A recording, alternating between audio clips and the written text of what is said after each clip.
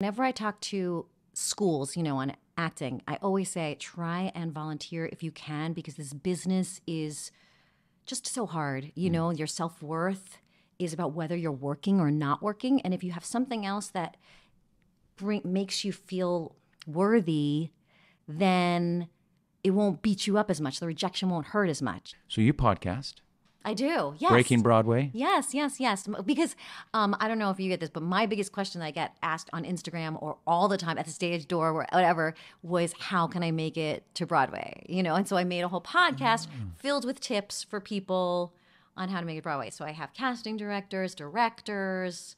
Amazing. Yeah, I have a new season coming out, and that's That's third season, right? Yeah, and it's how do we do 8 shows a week? And I don't get my famous friends. I kind of get people with interesting stories that I think, I have a person who teaches me Pilates. She's from France and she wants to be a dancer on Broadway. And it's just interesting to me. And she helped me, and she's getting over an injury. So I think she can help people, But I have Angie Shore on, dancer extraordinaire who's been in a million shows too. So I kind of balance it out that way.